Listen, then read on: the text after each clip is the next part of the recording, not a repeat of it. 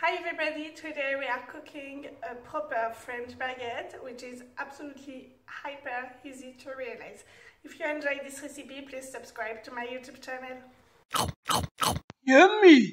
To realize a baguette, you will need 250 grams of flour, plain flour, 150 milliliters of lukewarm water, about 7-8 grams of Baguette powder, and a little bit more of a teaspoon of salt. You will simply add in a mixing bowl the flour, your teaspoon of salt. You shape a wee hollow in the middle of the flour and salt.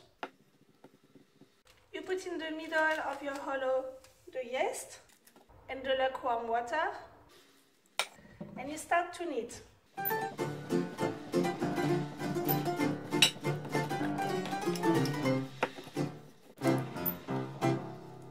Once your dough is quite elastic and not as sticky as at first, you just put it in the mixing bowl, you cover it, and you just leave it rest 45 minutes. After about 45 minutes, your past doubled up or grew up a little bit, so you will fill up a dish with water. You preheat your oven at 200 degrees with this dish in the bottom of your oven. You need that because it will permit to your baguette to have a crust top. Then you will add some flour on your work pan. You drop your pasta on it. You work it a little bit and you shape a sausage. You can even shape two with this recipe. Once you've got your two sausages, you cut in there some strips in diagonal. You put it on a baking tray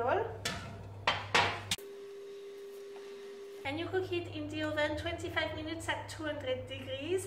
After 25 minutes, you check if it's golden or not. This is the color of your baguette, which is going to determine if it's cooked or not.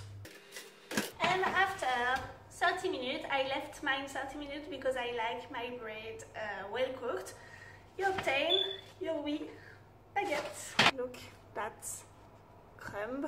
It's amazing. Very proud of me. I hope you will enjoy this recipe, and I see you later for a new one on Bouche à Bouche. Bye bye.